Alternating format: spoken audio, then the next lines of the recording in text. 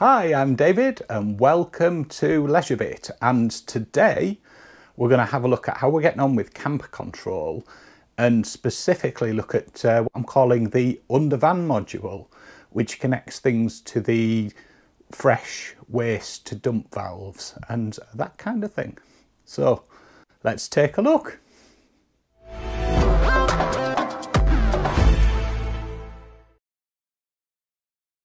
Right then, let's get started. So I just want to start by saying it took me 3 iterations to get to this version that I'm going to demonstrate to you as working.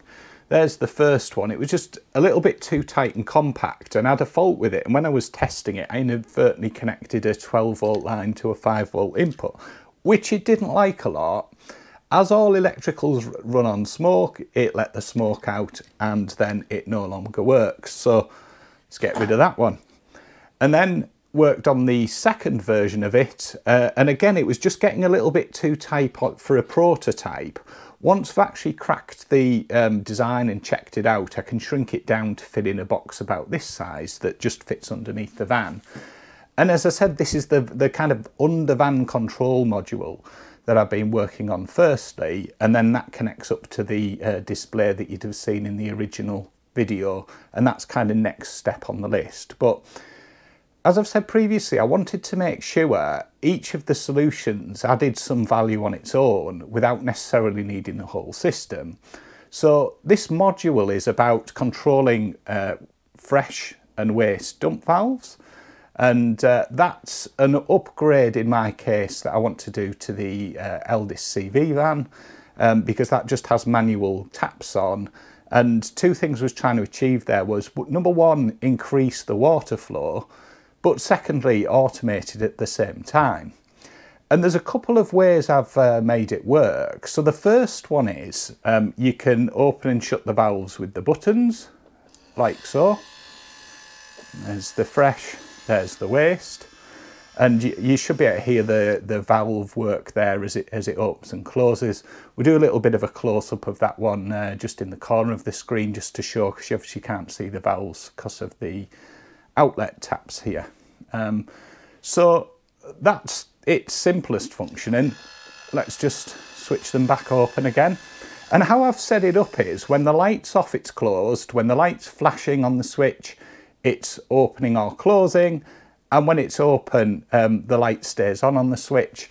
It doesn't use a lot of power even to have the lights on, 'cause it's not driving them at full power. It's just more of a subtle thing so that you know whether you've got your valves open or closed, and you can easily see to press the button when you need to do it.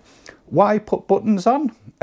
Very simply, there's sometimes you actually are stood round at the tap and you want to open or close it. So it was just for a convenience point there. If you wanted to, you could add additional buttons in parallel to that. And you could arrange where you put the button. I've just put them up at the top, and this is just a hangover a door storage basket that I've used to demonstrate it. Obviously, when I've got the van, we'll fit them onto the van and work out the best positioning for it. It works with a control module that you can see here. And I've also got a little wiring module that I made up, again, just to, while I'm prototyping, just to deal with the all of the wires and things, just to make it a bit easier to connect up, so it's less fiddly. So that's the brains of the outfit, if that makes sense in there. I also added a remote control feature. I've got a little remote control here. It's got 4 buttons on this one, A, B, C and D. And if I press B, it'll close the fresh valve. And if I press D, it'll close the waste valve. And guess what? If I press A, it'll open the fresh valve. And if I press C, it'll open the waste valve. So this gives you, it's something you can bob in your pocket, just quite handy. Got a little key ring or clip-on attachment there, so you can just pop that in your pocket. And then if you sat in the driver's seat or whatever, you can just press the button on there. It's one thing I found when I hired a motorhome that had the electric valves to dump your waste and water. You had to actually go to the control panel, which was on the passenger side of the vehicle, and select the option to open the valves to dump the water when you were over the waste dump, which was at the driver's side of the vehicle. So it was just a little bit fiddly there to do that one, because you're always at kind of the opposite side to what you needed to be.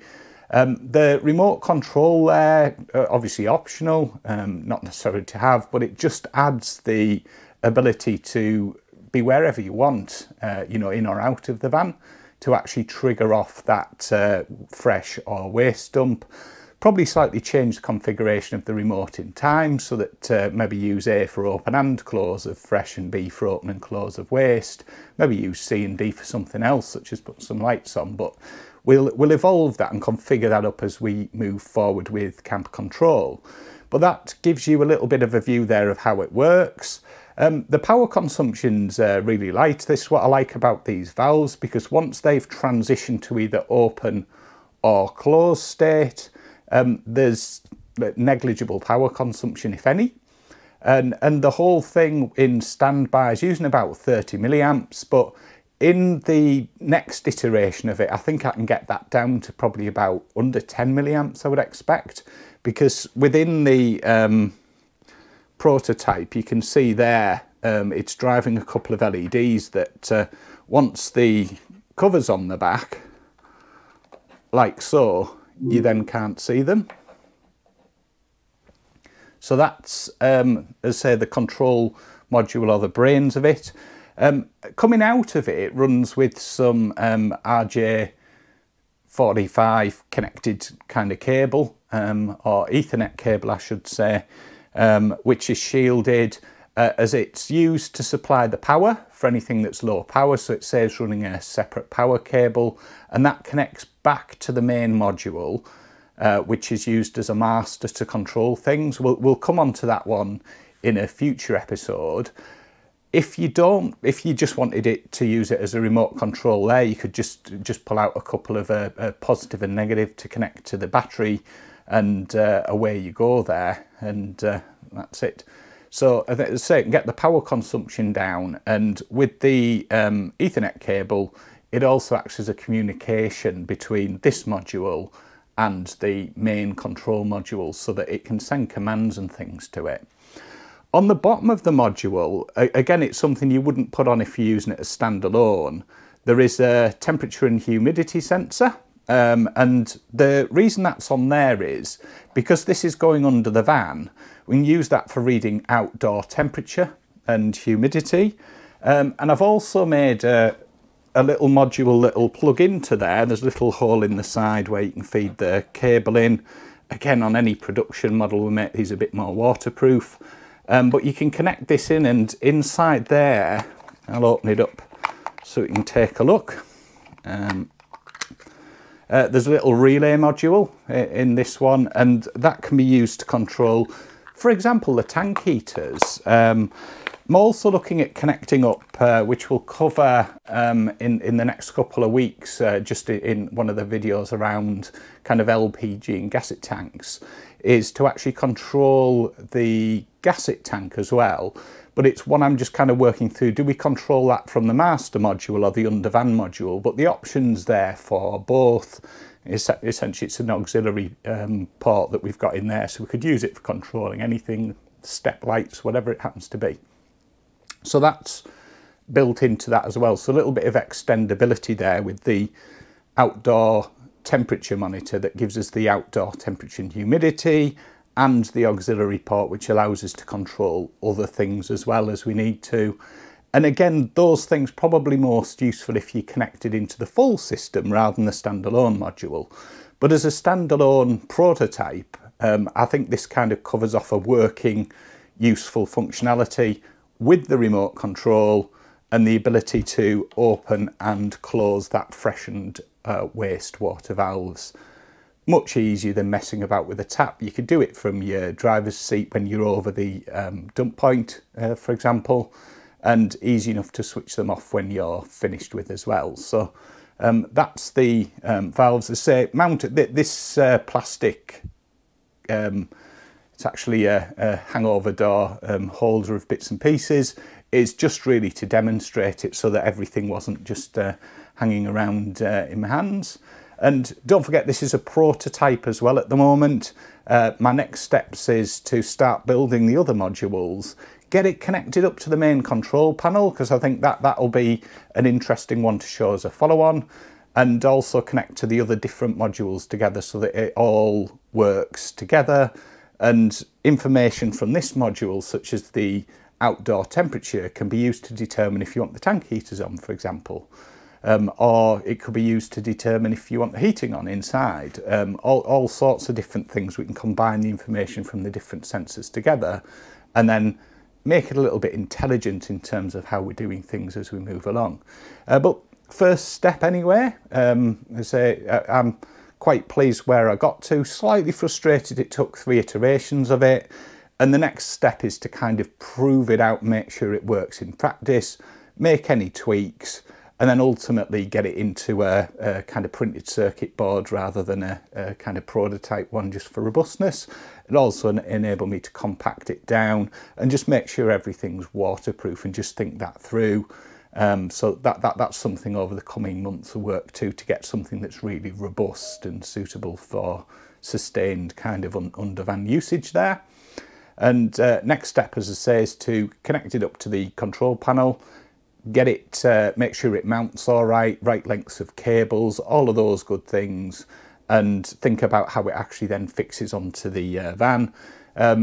Obviously I'm doing this for my CV20 when it arrives, but equally it would fit most kind of vans. It's just or even self-builds. If you're building your own, it might be a good way or something to think about. So if you're interested in this and it's something you think would be useful, please bob a comment in below, and because it gives me a gauge of interest, because if there's some people interested in it, I can get it depends, you know, am I making it for myself, am I making it for a dozen people, you know, or is it bigger numbers of people, because it helps me make the right decisions on what to do next if there is some interest in it.